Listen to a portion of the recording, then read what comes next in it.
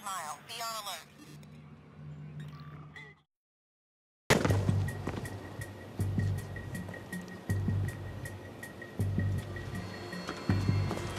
Hi. Oh, fuck. Jordy, who are they? Well, they live here. What happened? Well, security in these buildings is pretty tight. So people like this feel nice and secure living way up here. I mean, these people just had a simple chain lock on their door. I guess they want to have a good look at the pizza guy before they open it away. All right, fine, sure.